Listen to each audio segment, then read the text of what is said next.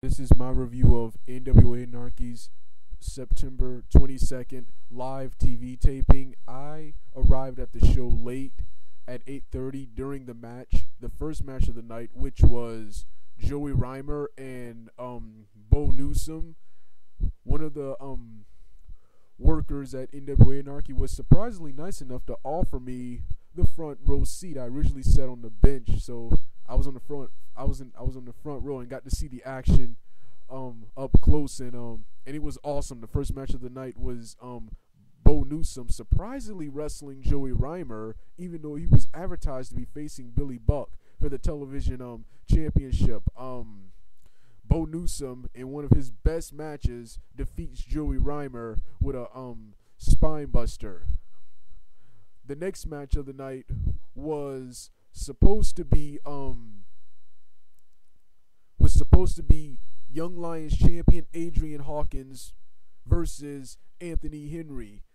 When Anthony Henry came out, Jacob Ashworth, who is now a heel, attacked him from behind. So the Reverend Dan Wilson came out and announced that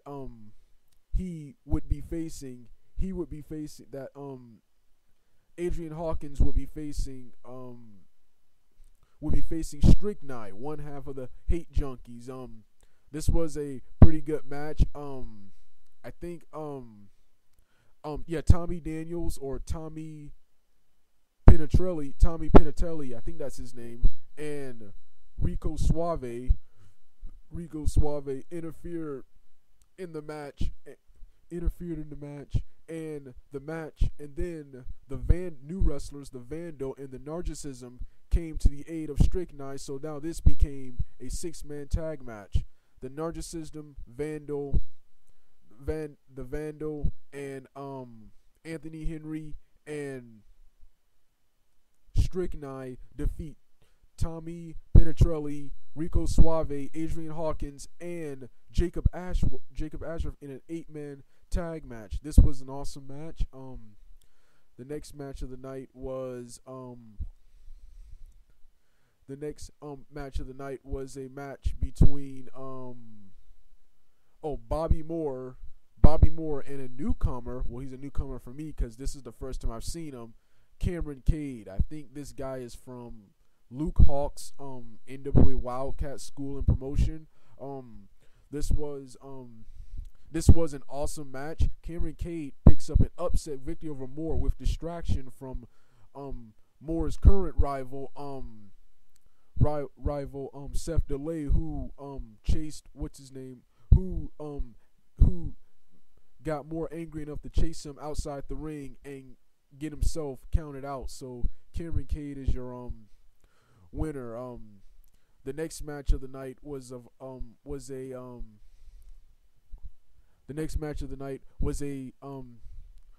match between Shadow Jackson and Slim J. This is one of the matches I wanted to see. If Shadow Jackson, whoever won the match, gets to pick the stipulation for their tag team match at Fright Night. If Slim J won, he gets to pick the stipulation for the tag team match at Fright Night, which is the next event. If Shadow Jackson won, he gets to pick the stipulation for his team. This was an awesome match.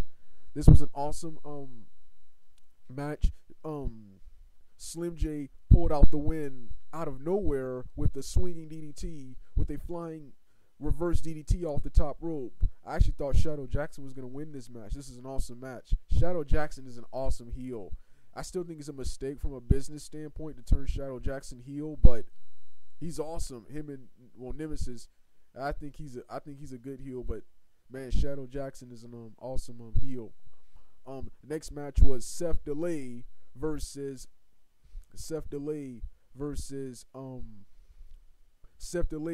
Brandon Parker. Another match. I love Brandon Parker. Seth Delay is always awesome. This was an awesome match. Seth Delay wins the match with the brass knuckles. And Bobby Moore attacks Seth Delay after the match. The next match of the night was the next match of the night was was surprisingly Billy Buck and Bo Newsom wrestling for the second time in a row in the TV television match, the match that I paid for, the match that was advertised. This was an awesome match. The crowd, well, except me, well, I kind of was too. The crowd was kind of dead for this one, but it was still an awesome match. I was mostly focused on the action. I cheered some, but I was mostly focused on the action. Seth Delay, not Seth Delay, but Billy Buck.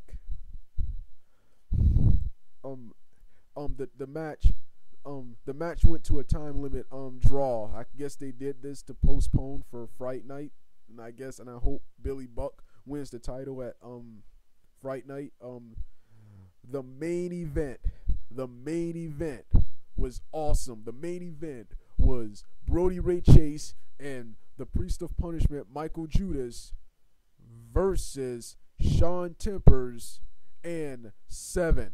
This was an awesome main event. The crowd and myself were pumped for this. This match was awesome. Seeing this up close live was awesome and epic. Hearing the fans, seeing it up close. Brody Ray Chase wins the match. Wins the match for his team. I can't remember if it was I think it was a disqualification, because I think I forgot who got involved. I think Shadow Jackson and several other members of the NWA Elite got involved in the match. So I think the match ended in disqualification. I can't remember if it was disqualification or did they win by pinfall, but this was an awesome match. This was an awesome show. I'll try to make it to either Fright Night, one of the TV tapings, or Seasons Beatings. Seasons Beatings for sure. That's probably the next time I'll have a lot of money. But I love coming out here to NWA Anarchy. It's one of my favorite professional wrestling promotions, and I think it's awesome. So, NWA Anarchy was good. I also bought NWA Anarchy DVD, NWA Anarchy Seasons Beatings 06, which I've been wanting to see for a long time, and I'll be reviewing on here. Okay, Doug out.